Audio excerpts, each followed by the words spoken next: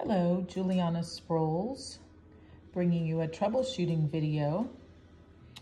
This is how to correct that crack in the top of your beeswax candle.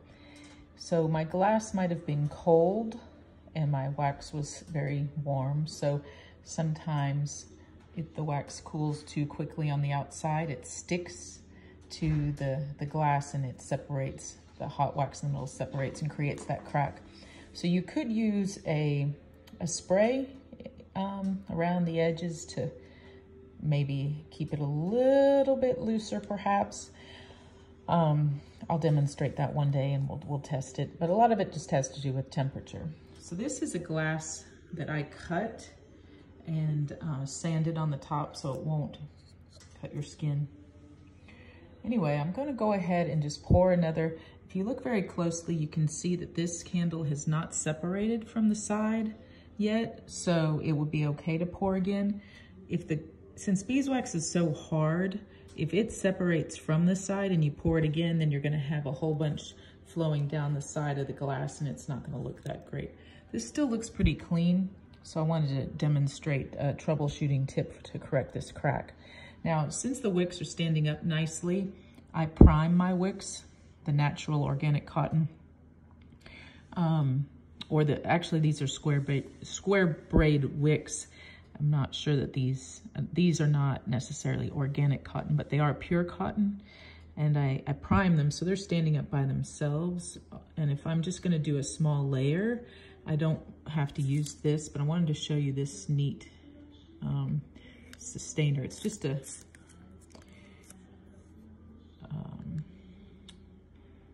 popsicle stick with a hole drilled in the middle.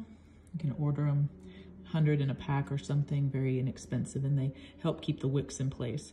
But because I'm doing this video, I want to show that crack. So let's see what happens if I pour this. Now my wax is hot. It's I don't have a temperature on it, but it's medium temperature. Okay, let's see if I can do this without the shadow. All right, it's gonna be a little bit of a shadow,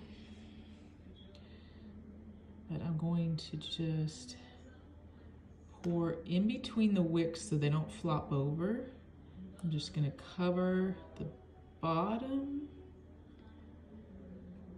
The wicks are up high. I have plenty there. I did plenty to cover that. Now, you're gonna see the wax will travel down into that depression and it's making it even a little bit bigger hole underneath the melted wax.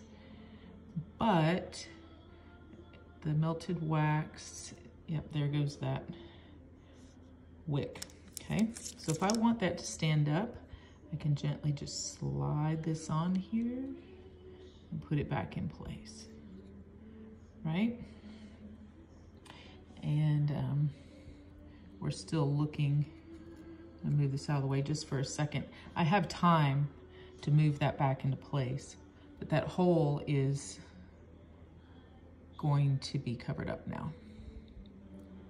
If I really wanted to make sure there was no air pocket or hole gonna form in there, I could poke a metal skewer, you know, there and just make sure I'm letting out. Oh, there, it's sealing up. I can see it closing. It's closing. So I want this to be standing up. So these twin flame, it's a twin flame candle. 2 flames, very important.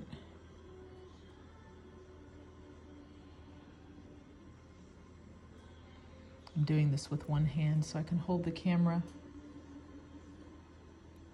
There we go. Okay, now I can move this around a little bit. So I want my twin flames, my 2 flames, just to be somewhat centered. They don't have to be perfect. Okay. So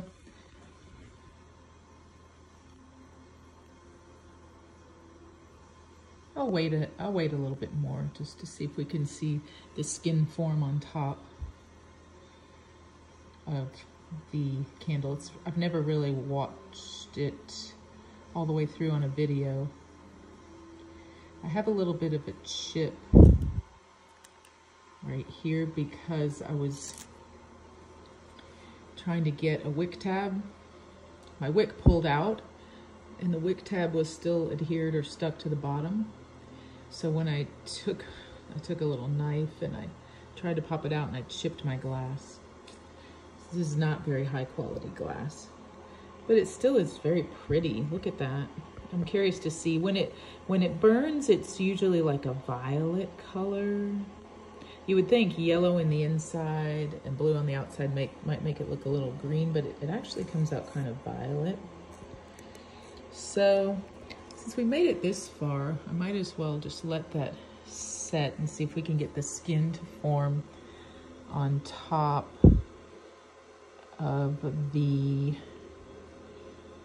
quick fix for the candle crater.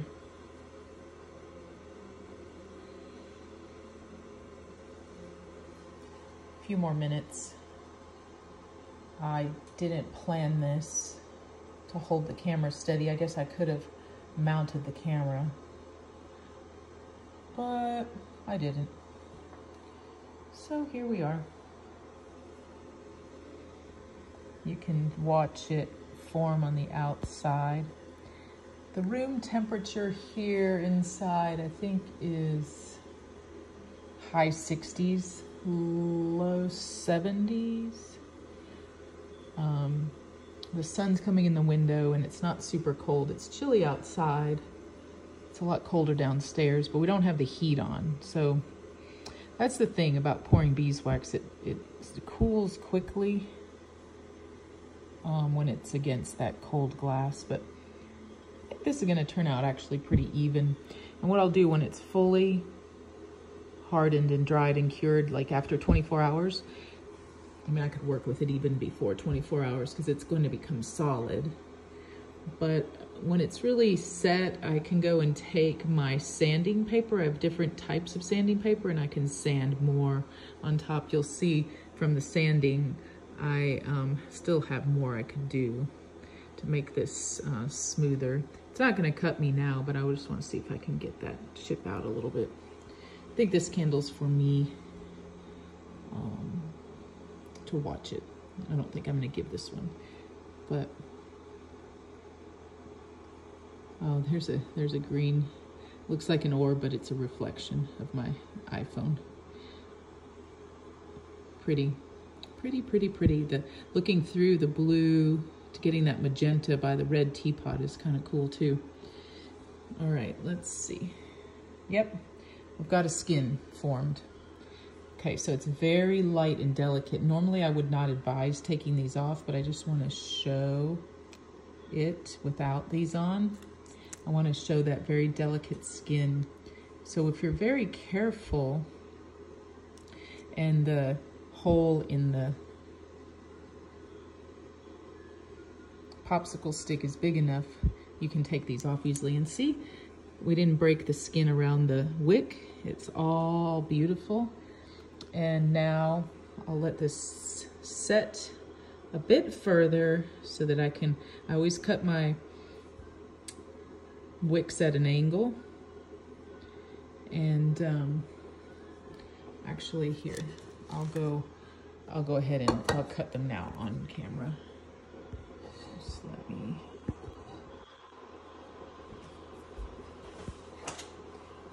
I may as well go ahead and say that I love these floral shears that I find at Ace Hardware. They're super sharp. So, oops, pardon me. I need to put my big finger in the way. Okay, I'm gonna see if I can cut this at an angle. It's really nice and sharp. I like to cut at an angle because then when I go to light my candle, super crisp, super sharp. Just a mark of a Juliana Sproles beeswax candle.